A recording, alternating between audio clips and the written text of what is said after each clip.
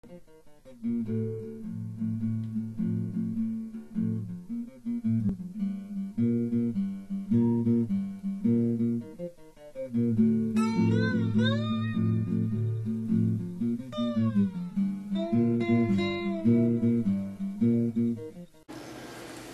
this is like the second part of my doubt and deity video. For many of you who haven't watched that video, a couple of weeks ago, I posted a video talking about the period of doubt that I was going through on my path, and how I was having problems reconciling the belief in deity. And I think that those periods are necessary for everybody. And I think that here are some kernels of knowledge, wisdom, whatever you want, that I thought I would share with you guys. You don't have to take them, but if you want to, it's cool. The first being, I think that there's a big difference between belief and faith. And I am definitely someone who believes, but I am not someone who is faithful. And what I mean by that is that everyone has ideas. Everyone has beliefs. Beliefs are inescapable and they're involuntary. And it's fine to have beliefs. And one should try, however much possible, to find other people who are like-minded, because we enjoy community, right? Which is why we label ourselves and faction into religious groups and stuff like that. You should try, whatever possible, to find a religious group that lines up most with your personal epistemology, how you view the world. But that you should always give yourself room to accept change within that idea.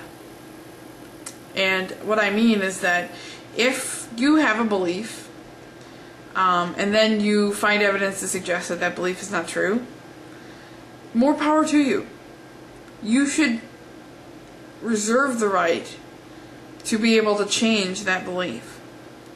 And what that requires is not being faithful, because faith is loyalty to one's belief. And why would you want to be loyal to an idea?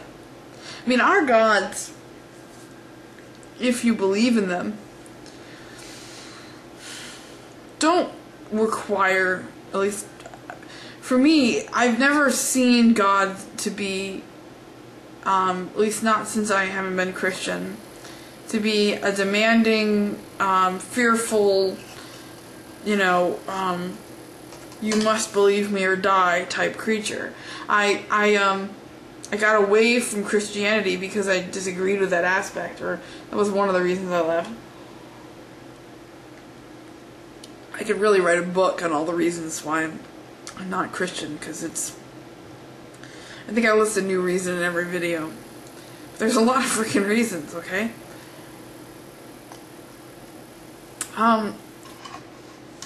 But another thing I thought of was that the way that I see the world, which is that no matter how I look at it, I cannot escape the idea that this world is a dualistic world.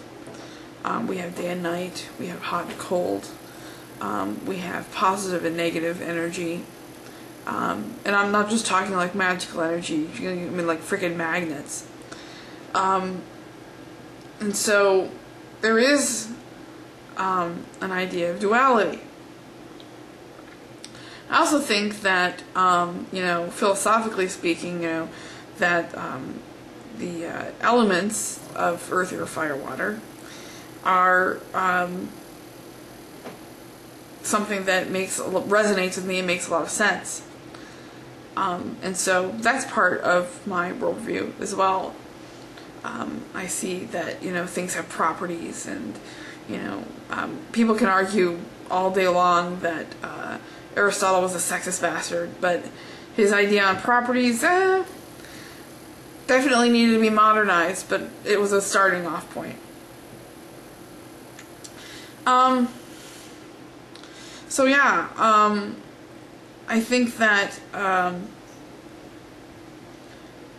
altogether, I cannot deny that there are things in this world that I cannot explain, and that they seem to me to be more than just coincidences. For example, today I was in class and an old friend, somebody that I hadn't talked to since December, and that was only briefly, she popped into my head, and I hadn't thought about her in a very long time.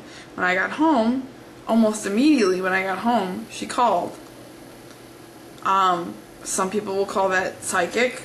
Some people will just say that's, sheer coincidence. But it happens to me pretty often. Things like that. I can, don't really need caller ID too often. And people might think that's bullshit, and that's fine. You don't have to believe me. I'm definitely not here to tell you how to believe. I'm just saying that for my own belief system, these are the things that add to my self-discovery.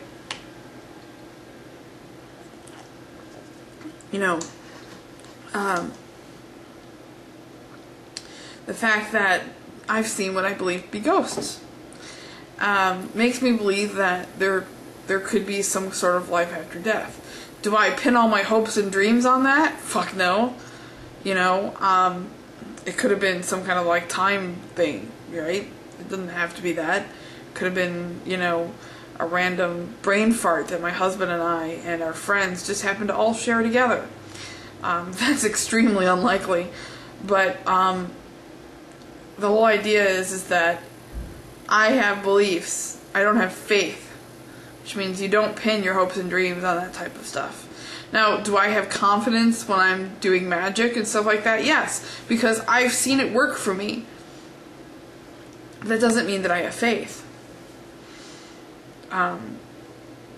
So I hope that clears some things up. As to the question of whether or not I believe in deity, I think that there is an ultimate, dual theistic force of this universe. So I would have to say at this point, yes. I do believe there is some sort of dualistic, entity or entities out there. I prefer to think entities.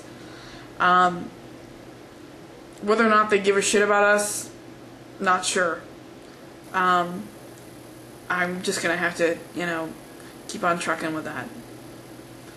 But I think that because, if I look at and examine my belief systems, and I look at, for example, the principles of Wiccan belief, I can still pretty much line up all those things that I believe in with the principles of Wicca. So I would still consider myself to be Wiccan. But I don't have faith. I just have belief. And I think those terms are used interchangeably too much. I don't like the whole faith-based initiatives program. Okay, loyalty-based initiatives program? What the fuck? I don't know. That's a subject for another video.